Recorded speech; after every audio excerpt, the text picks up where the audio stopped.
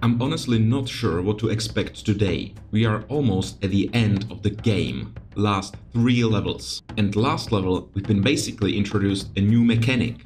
And I'm not sure whether they will keep it or just keep introducing new weird mechanics each level. Either way, this is going to be quite difficult. Right, so last time we've done the binary counter, I wasn't able to complete any of the optional challenges. I was just happy that it was over and that I managed to create at least some solution. And today, so we can do something a little different, we're gonna do a decimal counter.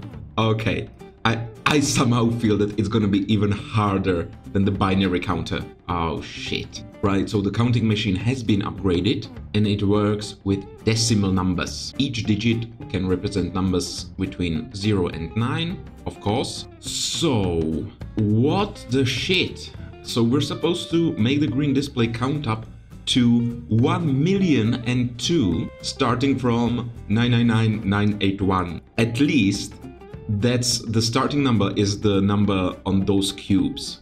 So I'm happy with that. Now how does it work? Each cube represents a single decimal digit, right? Place digit on the green sensors and then press the button. No cube is a 0. Alright, or a 0 is a 0. So first off, everyone, just like last time, pick up your cubes and take 2 steps down. Oh, but before you do, you should probably drop the cubes. Well, I think what happens now is they pick up the cubes and he also presses the button and it's gonna be 0. Let me see. Yeah, that's 0, alright. And since he's complaining that he has nothing to pick up, there's enough time for them to drop the cubes as well, I believe. Let's see. Drop, press, and that's it. Nice. So we've got the first number, and what we need to do then is for this person to increment his number twice. No, I don't mean twice. I mean like all the way to 9, then back to 0. And once he hits 9, he should also tell this lady to go to 9. And so basically once someone picks up a 9 and wants to increment it, they nudge the person next to them.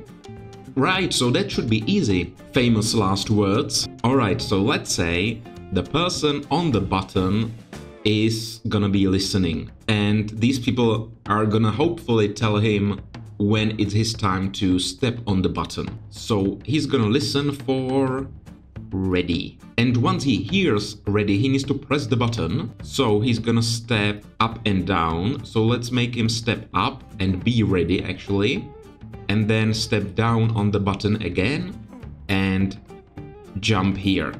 Okay, great. So at first he presses the button, then he steps up and waits there. Once the people tell him that they're ready, he's gonna step down and up again and keep waiting. Now as for these people, they have dropped the cubes and I think this rightmost person is gonna have to do stuff. So if to the right of you there isn't a person, a worker, you're this guy. Because everyone else either has a worker or is locked in this button area. So I'm gonna deal with you a little later. You're also gonna be here forever. But otherwise, I mean, no, we don't need an else branch, do we? I hope not.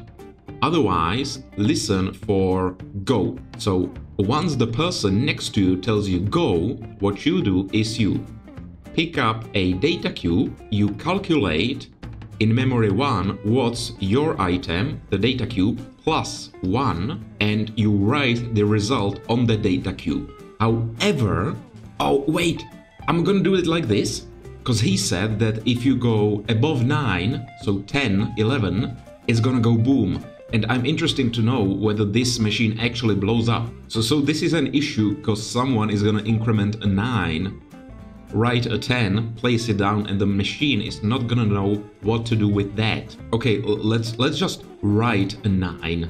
I mean a 10. Heck, let's write an 11. Drop the cube and tell everyone ready. So trigger the button guy. Let's see what happens. Put down, yeah. And oh shit, they didn't pick up the cube again. Right, so they should, where is it? Pick it up again. And I'm afraid they're gonna pick it up before he steps. Oh no, they managed. Oh, Oh, so they blew up, not the machine, the data cubes themselves. Well, that's lovely. I had fun. Did you have fun, guys? Why do I have this here? Tell everyone what? Why is this here? Nope, that shouldn't be there. So anyway, they're gonna pick up the cubes and drop them. No. So he pressed the button, pick up the cube. Nope. Yeah, just like that. Pick up your cube. Once you're told, go. Then I'd say if there's like a bunch of way of doing this, but if your item is a 9, you're not gonna calculate, you're gonna write 0. So let's set memory 1 to 0. Otherwise, calculate your item plus 1. Then you're gonna write that number on your data cube. And actually, if you have written a 0, you want to nudge the person next to you as well. I see. So these two branches are gonna be needed again. I'm just gonna write the same code twice, because why not? So here we need to just write a 0, here write memory 1. Once you've done that, you obviously need to drop the cube, but sometimes you need to trigger the person to the left of you. That's when. You need to trigger them once you overflow your number. So that's here, so you're gonna tell go to the person to the left of you. Go, there. We don't need to really care about this person, since he has no one to tell go to, but he's also never gonna overflow since we're stopping at 1,000,002. So tell go, and then you need to jump back to listening. Okay, great. Otherwise, you simply calculate, write, and drop. Now here, you can actually drop after telling. You can actually tell right away so we don't waste any time and the other person can start calculating and writing numbers. And if you don't overflow, once you drop the cube, you're gonna have to tell everyone, and specifically this person, that he should press the button. And he's listening for ready, so tell everyone ready. And then you also want to jump back to here, so I'm gonna move this jump like that. So this is a loop every one of these people should be doing, basically. And I have here that the rightmost person is gonna wait and he's gonna do something else. But now that I've written this, I see that he's gonna do exactly the same thing. He just needs to be triggered by this go. So, Mr. Button Man, once you step up from the button, you tell these people, specifically this person, that you're ready. Honestly, you're ready to go. You're ready to press the button again. So you're armed, the button is armed, so you need to tell the person to the left of you, go there. This is gonna work beautifully. So they should all be on this line at this point. He's gonna tell go. This person should already be listening. He's gonna pick up, write shit. I mean, come on. Let's do it. Yeah, complain. Press the button. Good. Nothing to drop. Oh, wait. Why did you complain you have nothing to drop? No. Let's drop it here. Yes. Let's drop it here, actually. And now that I think about it, those two drops are basically at the end, so we might want to remove them and move the jump like that. However, I fear that if we tell ready and then drop, he's gonna press the button faster than they can drop the cube. Well, that's an issue for another time, but right now I think I've sped up the process by not having this guy complain that he can't drop. So they drop, yeah, that's the number, go. You should write 2, 1 plus 1 is 2. That's a 2. Ready. Oh, look. It's fucking working. I mean, come on. I actually think that I could have done this bit of code on the binary counter as well. The logic is exactly the same, isn't it? Yes, it actually is. Oh god, I'm such an idiot. I wrote an overcomplicated code last time, and I think people in the comments have said that I'm an idiot and I could have just done this. Anyway, we've got how many? 22 commands. I have no idea how many commands the size challenge is, but let's see. He now writes a 9, and now is gonna be the moment of truth. So, go 0, 9. Oh, that's incredible. And now we need to cycle through 9 numbers again. So let's do this a lot faster actually. Stop, stop, stop. There we go. That's a 9. Go. And now something wonderful is gonna happen. 0, go, 0. Oh, look at that cascade. And the last person is gonna write a 1. Beautiful. So we're at 1 million. And we just need 1,000,002. And that should be it. Let's see. Nicely done. 1, 2, 3. Are you gonna count all the way to million? Yeah, you believe me. Good.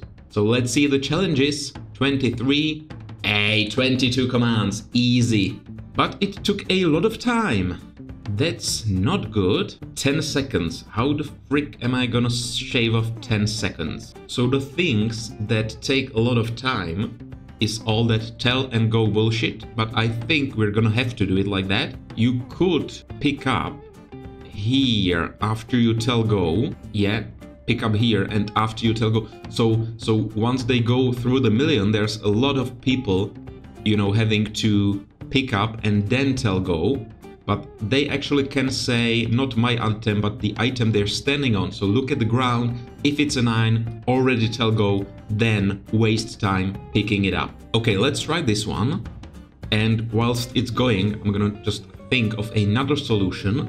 Then I want to try the drop thingy, you know, improvement. Oh no, but they're just shaving off a single command. That's not time optimization, so never mind. Let's see. Did we shave off a couple seconds? What the fuck? It's actually slower. Are you shitting me? So it seems it seems that them checking out what's on the ground takes longer than looking in their hands. Okay, not good. Do I need to calculate? I think I really do. Now let's try the drop thing anyway. So like that. So they first drop the cubes, start listening, then this all is the same, but once they finish writing, they jump back here and tell everyone ready as well. So hopefully the person telling ready is gonna have enough time to drop. Let's see. Oh, actually, wait, whoa. Already holding something. What the fuck? I think I forgot to remove this pickup. Never mind, let's try again. Yeah, it seems to be working. So just slow it down for a second. So you tell this and she writes and tell and drop it. Yeah, just a millisecond apart. She manages to drop the cube before this person is able to step on the button. So I think this is the right approach. And we're down to 20 commands as well. Let's see the time. So size challenge even better. 3 commands off and shit. But is this better? I forgot what the number I had there was before. I think it was over 150 seconds. So it's certainly better. Now, there is a way of doing this without tell and go. Tell and listen, I mean. So you're gonna not listen for go. You're not gonna be telling go. Neither will you. So the button person is gonna have to listen for ready, that's for sure. But here, when do you want to start this? Oh shit, where was the... Oh shit. Where was the go command? Can I Control Z? No, I can't. Damn it. Anyway, the solution I had before was drop and then listen. Yeah. So the listen was here. So what I'm thinking is only get triggered if either you see from this position a person on the button, obviously means that you're supposed to start going, or you're gonna see that the person next to you has put down a 0.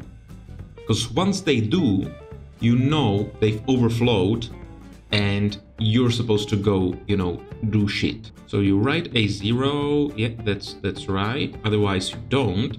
If you write a 0, you want to nudge the next person and they're gonna see it. So if to the bottom right of you there is simply a worker, not a button, a worker, that means there's a worker on the button for sure. That's when you're gonna get triggered, or the person next to you has a 0. But I want to do it so that if this doesn't, you know, if this isn't true, you repeat and wait until it is true. So there isn't a worker, or the right thingy is not a 0. Now I can't really do these if statements properly. I might have fucked this up. So let me think about this. This person, is there a worker? No. Or to the right isn't a 0. Yeah, that could work. Let's try it. Place down the cubes and you didn't get triggered. So if there was a worker... Oh wait, let's do it differently. Let's wait until this button presser is here, because he might have missed him. So let's say to the right of you, there must be a no, there isn't a worker. And it is not a 0 there, because I think that this empty spot is also a 0. I hope. So put down, why the fuck are you picking it up? So you, right, there is a person and it's not a 0. I don't understand. Oh right, so the jump doesn't happen. I'm just so bad with these Boolean thingies. You know what? Let's just make 2 commands, because I'm an idiot.